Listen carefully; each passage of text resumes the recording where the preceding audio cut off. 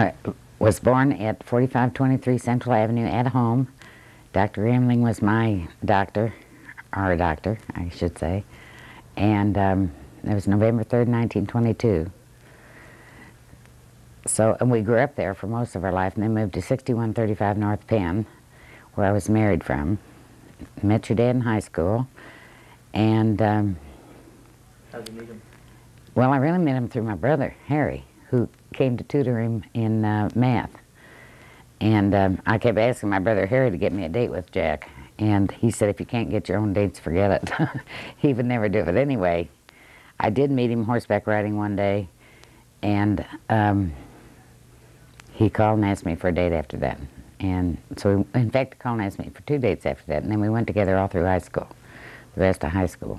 We were married then in 1940, I can't remember, 40? I think so, right. From then on, we went on and had 14 children, which you're asking me about, and more people say, what did you ever do with 14 children? They did come one at a time, and they all fitted right in, and you do the same thing everybody else does. You just cook a little more, you clean a little more, and you iron a little more as far as grades go, when they all had to wear white shirts. And that was sometimes a problem because we're 5 in grade school at a time with a clean white shirt every day. But and those were before wash and wear came out. That kept me pretty busy. But I just did the same thing everybody else did, only a little bit more of it. No big deal. Did you want to have 14 kids? No, my sister was the one that wanted a big family. She ended up with 3 and I ended up with 14.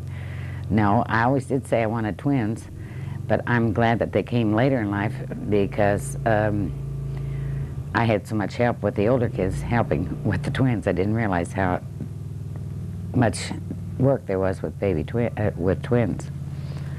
But I'm proud of each and every one of them and glad to have each and every one. And I've been very blessed and very thankful for them. And I say that every day. Okay, I That's believe it. you do.